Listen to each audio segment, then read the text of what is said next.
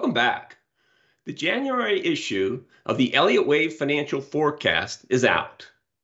First of all, I want to wish the bear market a happy anniversary. It's been 1 year since the all-time highs in the Dow and the S&P.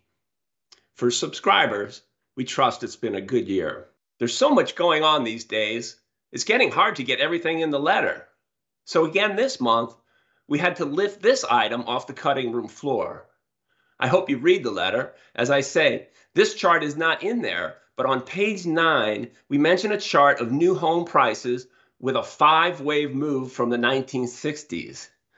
This one is of new and existing home prices. It shows a similar pattern. You see, wave 1 took from basically through the 60s into early 1970s, and then you have an extended third wave that runs up through the 2000s. That 3 and 4 is the decline that we know it happened in 2007, 2008. And then for home prices, it all actually extended all the way into 2011. Then another 5-wave move to the current point in time. Notice prices have just barely stopped rising. In fact, they are still rising for new and existing home prices.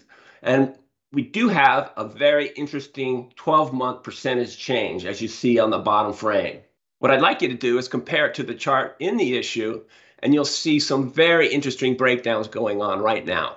The consensus from the economic experts is that the unfolding home price decline will be nothing like that of the Great Recession. We think this chart and some other considerations in the latest issue show that the experts are exactly right. This decline will be even worse.